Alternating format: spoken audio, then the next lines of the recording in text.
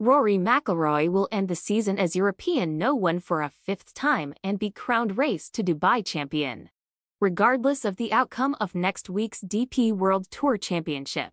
Mcllroy leads Masters champion Jon Rahm by 83 points in the season-long standings, ahead of the final week of the campaign at Jumeriah Golf Estates in Dubai, where only 2,000 points will be available to the winner.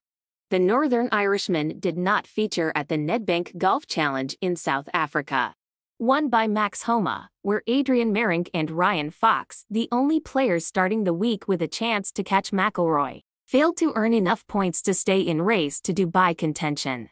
Meronk only earned 94.5 points for his tied 15th finish and remains third in the standings, now holding 2,869 points. While Fox stayed fourth after a disappointing week saw him sharing 51st spot. McIlroy has registered 5,164 points from his 9 DP World Tour starts in 2023 and will successfully defend his Race to Dubai title, having also won the Order of Merit in 2012, 2014, 2015, and 2022.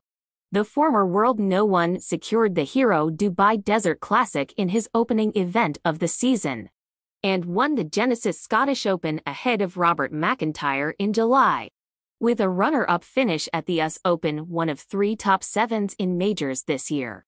McIlroy also reached the semi-finals of the WGC Dell Technologies Match Play, took tied 7th at the PGA Championship and earned a share of 6th at the Open, plus added another top 7 at the BMW PGA Championship in his most recent start.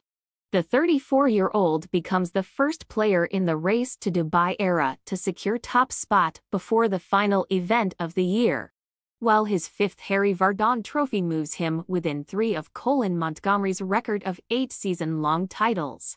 McIlroy holds an unassailable advantage over Rahm, a 3-time winner of the season finale and defending champion, with the pair among 10 members of Europe's Ryder Cup winning team set to be in the Dubai field.